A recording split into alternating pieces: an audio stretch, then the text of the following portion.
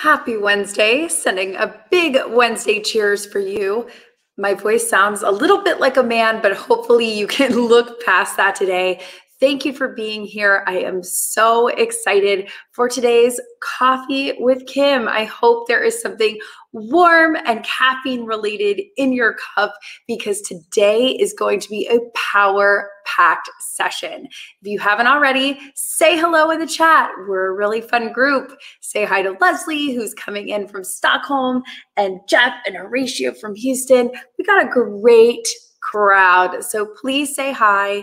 Let us know where you're coming in from and maybe what is in your cup, because I think it could be really fun if we all feel like we're in a cozy coffee shop together.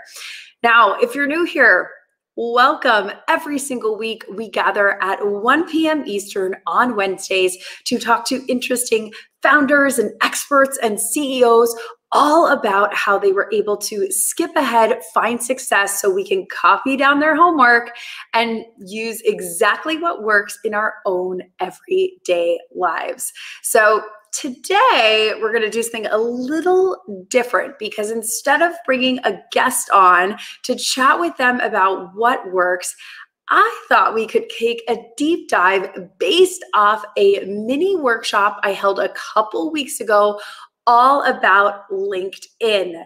The response was so positive and so motivating that I thought, there seems to be something with these mini workshops, and just perhaps it's something that we should do a little more of. So I asked around, and according to everybody, mentorship was something that was really interesting and also really confusing. So that is going to be the topic of today's mini workshop. It's going to be all about mentors, how to find them, what they are, how to utilize them, and how they can help you power up your career track and get you where you want to be. But remember, this is an interactive workshop. That's right. It's going to be me, but also a whole lot of you. So please drop in questions, thoughts, comments, concerns, so that I can field them in real time as we're going through this. So do not, I repeat, do not wait until the end to get your questions in. Pop them in right there. I promise I'm very good at multitasking. I can see the question. I can carry on all at one time. So please feel free to drop them in. I don't know if you are anything like me, but I am very type A, and I always like to know what exactly is going on with my day. So if you're a little bit like me, which, if you're here and you like getting better and you like learning, I think you may be kind of like me. So I put together a workshop agenda so that you can see exactly what we are going to be going through today. So obviously, check off the first one. You've met me. Hey there.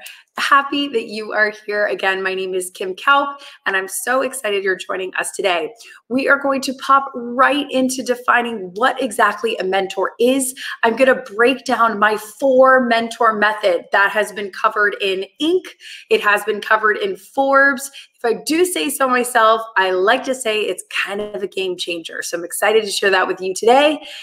The big question, do I need official mentors? Along with the 2 biggest mentor mistakes that I continually see with people, whether it's founders or leaders that I work with. And then last but not least, the circle of life, bringing it all together and bringing it in real time. Do not forget, as I repeat, ask questions as we go. And don't forget to hit the follow button on LinkedIn. I've gotten a couple messages from people who are like, we didn't know the workshop was happening. What's going on? And it's because they didn't hit the follow button. I don't control the algorithm, and I know you don't either, but we just try our best to battle the algorithm where we can. So if you will help me in battling the algorithm, press the follow button so that it can notify you what is going on. And I just wanted to say a big hi to Jenna, the Hazelnut Starbucks coffee. always a good one. Elron, along with Florence and Brendan and Sarah and Peter. And Scott, it was such a great group here today. So again, if you haven't already, let us know where you're coming in from. Hi, Heather in New York and Michelle in my home state of Florida. Welcome. I'm so glad you guys are here. Okay, so now that we know exactly what we're going into, let's dive into the juicy stuff. And this is where I'm going to turn it a little bit back on you and ask, what do you think of when you hear the word mentor? What are like those first flashy thoughts that pop in your mind that when I say the word mentor, it's just like, ba, ba, ba, ba, ba, ba, ba. What image is coming to mind? I'll go first because I know sometimes people don't like to go first. I'll go first, but Scott and Todd, I want to see your answers in there too. When I hear the word mentor, the first thought that pops into my mind is like really old guy at like a corporate desk who is maybe like balding and has been there for like a million years, and he's going to come over to my desk and he's going to be like, back in my day, we walked 5 miles to work and we didn't have all your technology to help us do the math. I don't know. That's sort of my immediate go-to when I know that sounds crazy. When I hear the word mentor, that's what comes to mind for me. So Brennan, coach, advisor, so true. Jeff, a guide. I think Jeff might have cheated on the answer a little bit. But Shelby with the intimidation. I know mentorship can kind of be like scary when you think about it. Hannah, passionate people, helping people grow. That is my favorite definition of mentor that I've seen lately. Scott with the tweed jacket. That was kind of going off mine. Like the guy in the corner in the tweed jacket, or maybe it's the gal in the corner in the tweed jacket who's like, back in my day, we used to walk 5 miles to work.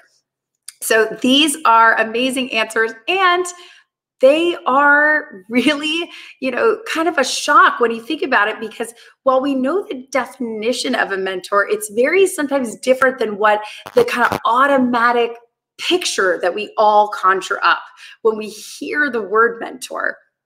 And so if we actually look at the definition of a mentor, like really like get out Google, get out Wikipedia, what is the definition of a mentor? The actual definition of a mentor is an experienced and trusted advisor. Now, notice that definition doesn't say anything about age. That definition doesn't say anything about status in the workplace. The definition doesn't say anything about really qualifications in general, because again, it's just a trusted and experienced advisor. That means it can come in all different shapes, forms, departments, how long they've been at the company, how short they've been at the company. If they are trusted and they are experienced, then boom, that, my friends, is a mentor. That is really what a mentor is. And I always like to paint this example because I think when we immediately, myself included, think of a mentor as old, we miss the opportunity to see mentors that could be right in front of us. And I'll give you an example right now from my personal life. I have a niece. She is about 11, and I joke to everyone that she is my iPhone guru. She is my iPhone mentor. If something is happening on my phone, it's lighting up, it's beeping, it's booping at me, I go to her and say, fix this, right? And she's 11. But she's my iPhone mentor. Why? Because she's experienced and she's trusted. And remember, those were all the qualifications we needed for a mentor: experience and trusted. And so that, to me, when we talk about mentors, is really the heart of mentorship. And to Jeff's point, not all mentors need to be known. And we're going to dig into that a little bit later. But I think it's a great point to bring up now, that if somebody is experienced and somebody is trusted, they can qualify as your mentor, whether you know them or maybe not. In this case, I hope I'm helping mentor you on mentors. very meta. I feel like we're in the Matrix and I'm Neo, but hop along because we're getting into it now. My favorite part, if I do say so myself, getting into what a mentor breakdown looks like. So again, we're going from experienced and trusted advisor to what a mentor really can help you with. Because when you think about your career and you think about your job and your life and your title, it really falls into two categories. One being your industry, whether you work in banking, whether you work in medical, whether you work in sales, whatever your industry is, there's your industry. And then there is you as a human being. There is Kim as Kim and Todd as Todd and Peter as Peter and Nina as Nina, who we are as people. That also plays a part in your experience in the workplace. So not only does your industry play in a part, but you as a person plays into part. And these are going to be key questions that we bring up as we get into the 4 mentor method. But to touch on the question of how do we know if a mentor can be trusted or not, well, my friends, that is what we are going to have to do some Nancy Drew or Carmen Sandiego or James Bond style investigative work. We are going to have to do a little bit of a background check via the old Google. We are going to have to talk to people that know that person. We are going to have to do our homework to figure out if that person knows their stuff. So it's not sort of a lean back and just mentor me mentality. You got to lean in and do the homework to make sure that that person is somebody that you should be paying attention to. As we get into the 4 mentor method, remember these 2 parts, your industry and you as a person. So let's get on into it. Let's break it down. The 4 mentor method, my favorite. Again, if you want to get into this a little bit deeper, no worries. We're going to drop it in the chat. I did a whole write-up in depth on this on LinkedIn. And again, there's video series on Inc. magazine. It's also been written about in Forbes. But if you are more of a reader than a listener, I got you. We all learn a little bit differently. We're going to drop it in the chat. You can sink into that later, or maybe just revisit if you don't want to watch this video in its entirety. But why wouldn't you want to do that? Because it's quite fun. But if you don't, we're going to drop that article in for you to check out later. But let's dive in to the 4 mentor method and get into what it means in your life specifically. So the first mentor we are going to want to hunt down for you and get involved in your life is somebody that knows your industry and somebody that knows you personally. 2 very different parts. They know your industry and they know you personally. What type of person is this? This could be a boss. This could be a fellow coworker. This could be a friend who maybe doesn't work at your company, but works in a company like yours. So if you work in a hospital, they don't work in your hospital, but they work in another hospital. Or you work on a sales team for digital media, they might not work at your agency, they might work at another one. Why is this person important? Well, I am so glad that you asked. They are important because they can give you real-time feedback, both about you as a person and about your industry. So as you think about things like, where should I go next? Or what type of company should I work for?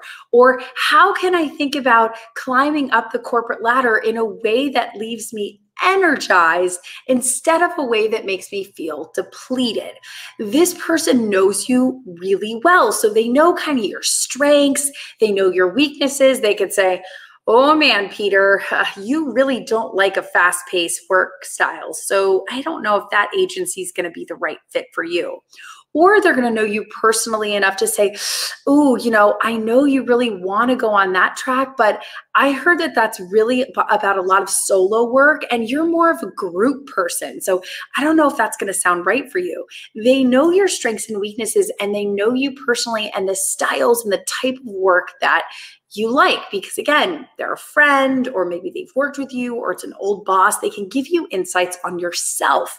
And because they know your industry really well, they know the players in the game. They can say, I've thought about that one thing, or what about this other one? Or have you heard about this new job opening at our competitor at this different agency, in a different state, in a different department? They know about the ecosphere, and they can clue into things that you might not have seen or might not have noticed. So this person is going to be the easiest for you to find. I'm telling you, they're hiding all around you. You just don't know it. So take a second, whether it's right now. In fact, let's do it right now. If you have a piece of paper by you, or I know Jen's here, she probably has a Post-it note not far, grab a Post-it note and just brainstorm 2 or 3 different people that, again, know you personally and work in your industry that you would consider both experienced and trusted. So again, I'll pull up some examples of what that can be, but to just toss it out there. It could be a former coworker, it could be a former boss, it could be a friend in the same industry. So jot down a couple names as we move into type number 2. Don't worry about doing anything with these names. Just keep them steady. Don't think too much about it, just as it comes to mind. So that is type numero 1. Let's get into type number 2. This is somebody that knows your industry. So again, if you work in digital media, this person knows digital media. If you work in startups, this person knows startups. If you work at a hospital, this person knows hospitals. But they do not know you personally. They are not somebody that if you had a bad day, you would call them crying saying, man, do I got to tell you about my day? Like you might have with type 1, which is, again, that coworker-friend relationship where you might be like, oh my God, Kim was driving me crazy today. Let me give you an earful about her.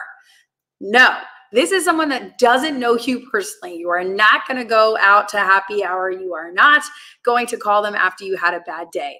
An example of this could be a past client.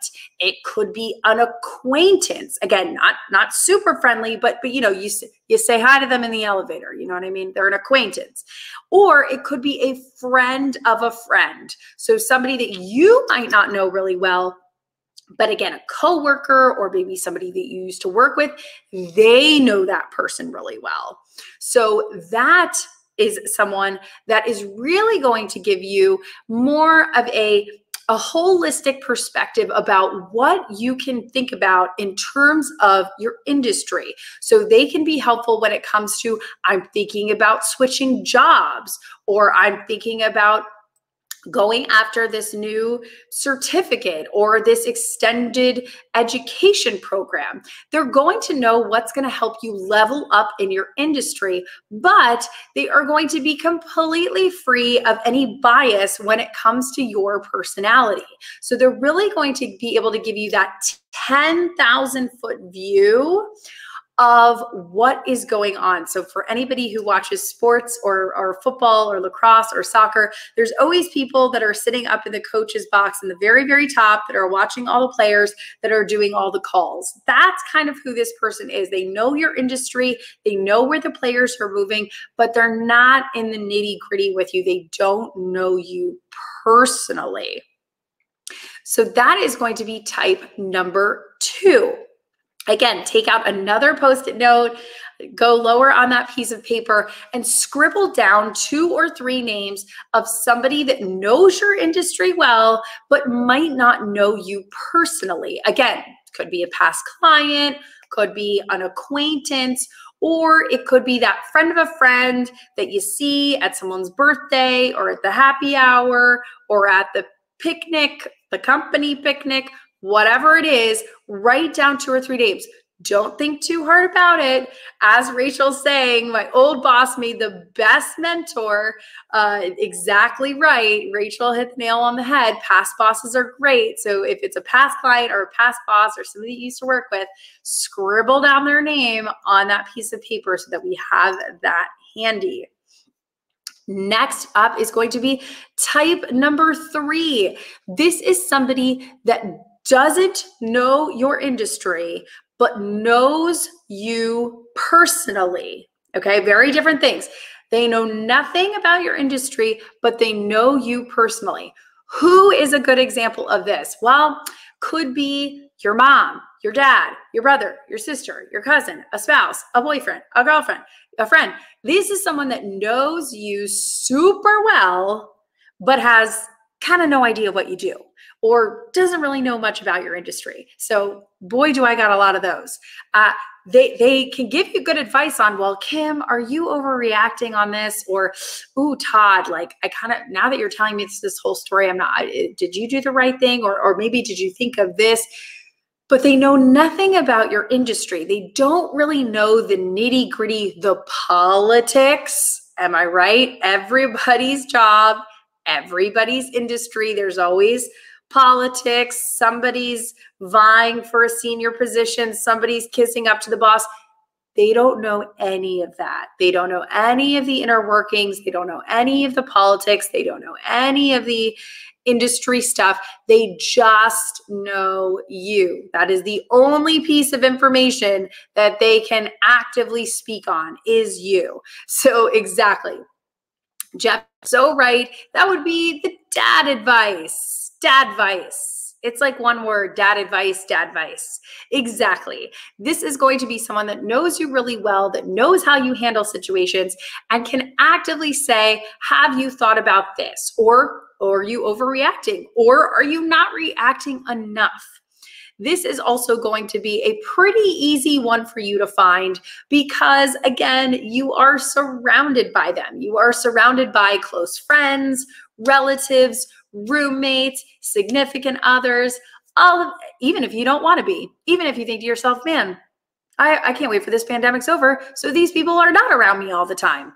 I'm with you. I hear you. Love my fiance. Could use a little space. So these are people that are going to be easy for you to find, but you're going to want to talk to them about situations that you have faced in your career or things that you're thinking about with work that you know that they can give you true advice on when it comes to you and how you're handling it. Last but not least, type number 4, the ultimate, the hardest one yet, somebody that doesn't know your industry and they do not know you personally. This is the hardest one. Why?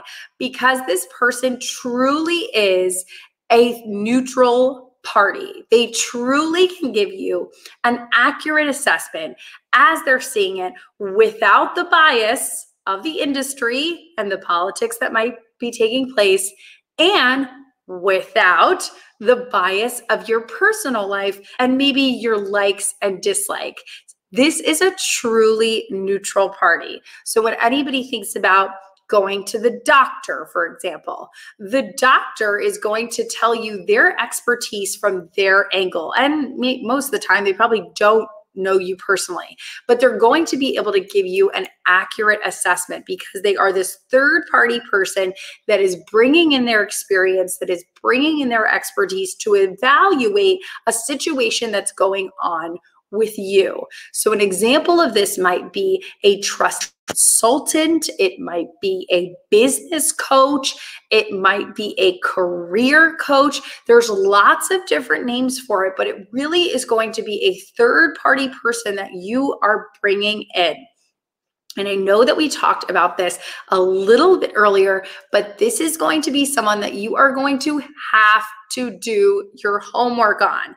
You are going to have to get out Nancy Drew, Carmen Sandiego, Hardy Boys, James Bond, all your biggest researching to really find out, to check references, to vet, these sources because these are usually people that are coming in from a very experienced angle, and we want to make sure that they are telling you the best advice that you can get and receive.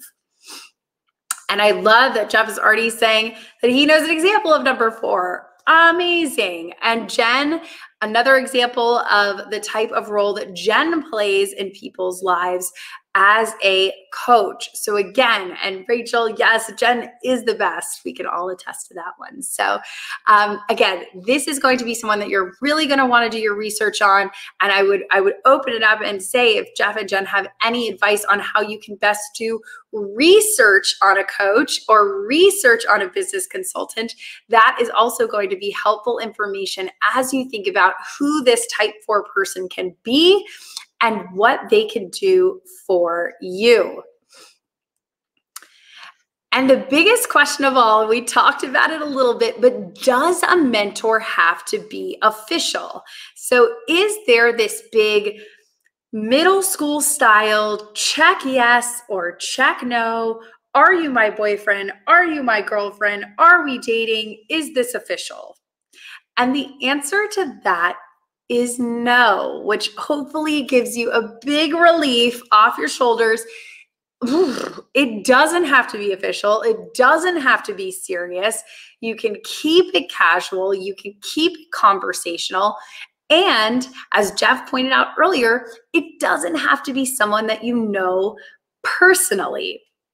It can be someone that is just there in your ecosphere, whether that's digitally or in person. It doesn't have to be someone that you personally know. Horatio's question is a mentor's job to motivate or to inspire, not the same thing. I would say, Horatio, a mentor's main job for you is to push you to look at things and challenge you to take up opportunities that you might not otherwise have taken up. So that's a little bit of to inspire and a little bit of motivation. So that's going to be a mentor that says, hey, you've been sitting at this same job position for 3 years and there's an opening in senior level and I think you should go for it.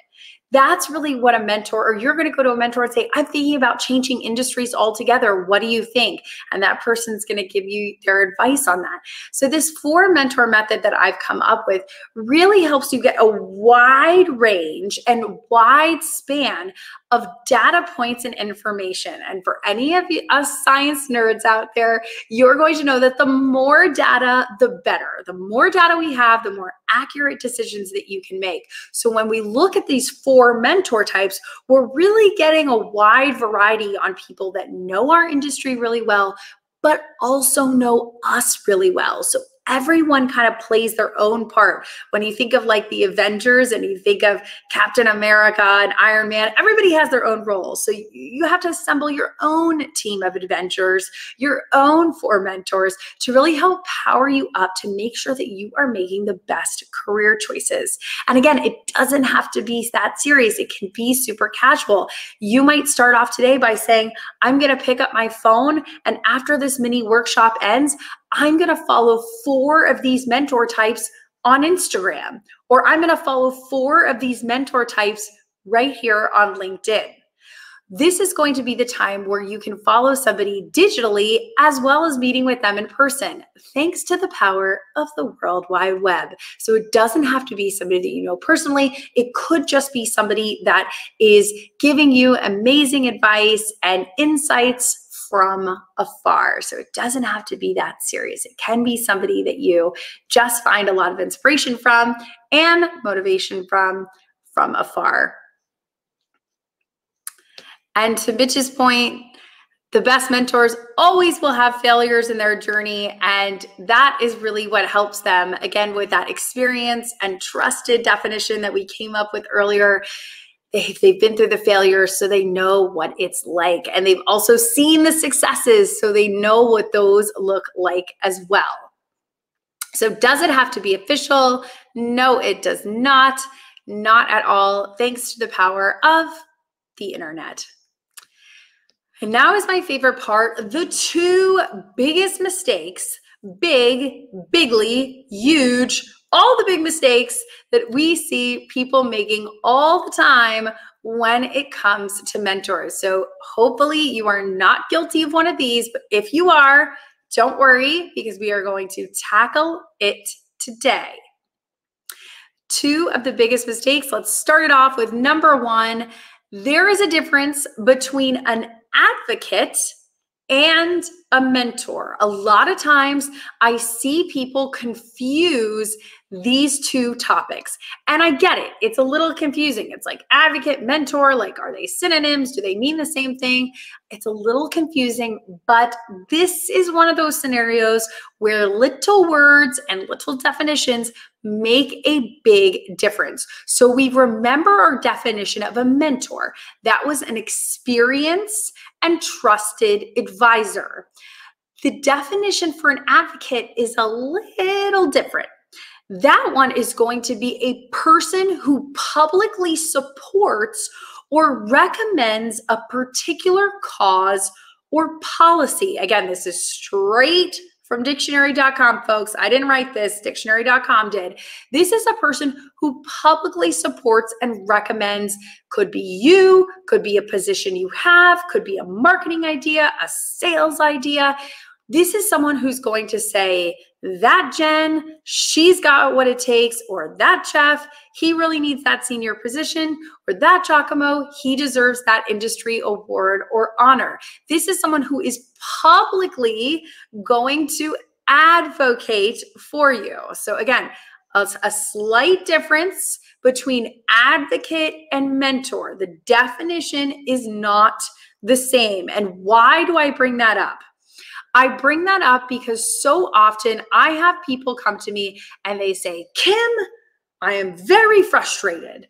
And I say, what's going on? And they say, I did your 4-mentor method. I had my mentors. In fact, I had more than 4 because I followed lots of people online and I got people in person and I have all these mentors and all I wanted was a raise or a promotion and I got nothing.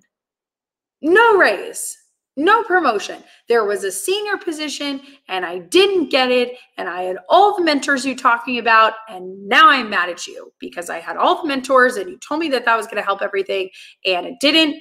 And why is that? This is exactly why. Because a mentor is different than an advocate. An advocate is someone who's going to, again, publicly advocate you. They are usually people who are in senior positions within your company or organization or team that you are working on who can advocate on your behalf. So I'll use an example from my own life. When I was working in corporate, I was a marketing coordinator. I had an advocate for me who is a senior vice president of marketing. She was an amazing advocate who would say, why don't we let Kim sit in on this meeting? Or can we add Kim to this conference call so she can hear it too? Then when there was a position opening for a more senior position within the company, she was the one who really pushed and said, I think Kim is ready for this position. That was an advocate. That was a senior level person, again, within my organization, within my company, within my team, that could advocate for me in certain situations, with certain clients, with teams, with internal HR and management. They are different things. So please know, biggest mistake I see, advocates and mentors, not the same thing. And sometimes it helps to see this kind of play out. So again, I'm going to show you a very clear example so that you can see what the difference of this is. So the type of scenario that you might bring to a mentor is, you know what? Oh my gosh, like I need to make more money. Like I need to make more money. I'm not making enough money. You know, what are some different approaches that I should take? And your mentors might have lots of different ideas. They might say, well, Omar, I really think that you should look at a promotion within your company. They might say, well, you know what, Omar, what about starting an Etsy business or a side hustle or a Shopify? Or why not on the weekends, you start making furniture via TaskRabbit or any of these, or driving Uber or any of these third-party services. They are going to give a more 10,000-foot view to the question of, I want to make more money. How can I do that? It might not just be a simple, straightforward answer. What you might go to an advocate with is say, you know what, based on my current roles and responsibilities, I really think I'm eligible for a raise. I've been doing a lot more than what I was originally hired for. My job description has morphed and grown since I first started with the company. How have you seen that done here in the past? So again, using myself as an example, as a coordinator to somebody who is a senior vice president, I might say, if I was to go about raising this point that my current roles and responsibilities have expanded, and now I believe that my pay should also expand, how have you seen that done? And what an advocate is able to do is kind of give you the skinny. They're able to kind of do some insider trading and say, well, here's what I've seen done in the past at the company. First, you're going to want to check with your senior manager. Then you're going to want to go to HR. Then you're going to want to go to Tiffany, the assistant, because Tiffany's always got the scoop on what's going on. So they're going to kind of be able to give you that like insider info on how to navigate the system, because we all know in any workplace that we've ever worked with, there's the way that they say things are done on paper. And then there's the way things are actually done, like in real life. So an advocate's going to be able to, they're going to be able to give you the hashtag real talk. They're going to be able to say, well, this is how it really goes down. If you want to get a raise, this is what you're going to have to do. So an advocate is really going to give you the insider perspective. Can two people be mentors of each other? Absolutely. I would highly encourage this. I think this is a great example of forming a symbiotic relationship. You can give somebody else advice. Again, maybe it's type 2. Maybe it's somebody that you just know personally, but you don't know their industry. You can absolutely give them advice just like they give you advice, because again, you know their strengths and weaknesses. So I think this is a brilliant point to bring up. You can absolutely have people that can be mentors back and forth with each other. That is such a great point. Thank you for bringing it up. So again, number one mistake, the difference between advocates and mentors. That is number one. The second big mistake that people make all too often is when they get done with a mentoring session. Could be a quick 15-minute call, could be a catch-up coffee, could be a Zoom like we're having here today. They get done with the Zoom, or they get done with the coffee, or they get done with the lunch, and they go, that's it. That's all she wrote. I'm done for the day. And that is the biggest mistake you could make. Why? Because you always, always, always want to ask for homework. Do not, I repeat, do not let the mentoring stop as soon as you are done. So as soon as you leave that coffee shop, as soon as you disconnect from that Zoom, as soon as you hang up from that phone call, the journey is not over. Ask for homework so your learning journey can continue. Maybe ask that person, what's a newsletter that you subscribe to that you think that I also should subscribe to? What is a book that you think that I should read that you've really been interested lately? What is a podcast that I should listen to? What is a live session, shameless plug, Coffee with Kim, Wednesdays at 1 p.m. Eastern, that I should join every week that will help me be better? Whatever that is, keep going. Do not stop. It's like somebody who says, I ate one salad and I'm on my way to a six-pack. I wish, my friends, or else we'd all have six packs. No, it is not going to take just one salad. It is going to take many salads and probably lots and lots of burpees and lots of runs or Peloton bike rides. So you don't want to just stop after you do the one thing. This is something that is going to keep going over and over again. So continue to ask for homework. What are things you could be watching? What are things you could be joining? What are things you could be listening to that is going to help you get better? Pro tip. Once you ask for that homework, it blows my mind that I have to say this, but I do, because people come back and say, Kim, I asked for homework. And then they don't do the homework. I know. When you ask for the homework, you then have to do it. Okay. You then, if that person says, oh my gosh, yes, Jeff, you should definitely listen to this podcast. Phil, you got to check out this news article. And then you don't read it, or then you don't listen to the podcast. Well, it kind of defeats the purpose of the homework. So you kind of got to do the homework. And then, just like when we were back in school, report back on the homework. Just like you had to hand in your homework assignment to the teacher, report back to the person who told you to listen to the podcast, read that article, join that newsletter, and tell them what you think. And it doesn't have to be sunshine and rainbows. If you didn't like the podcast or you thought the newsletter was crap, tell them, but also give them a why.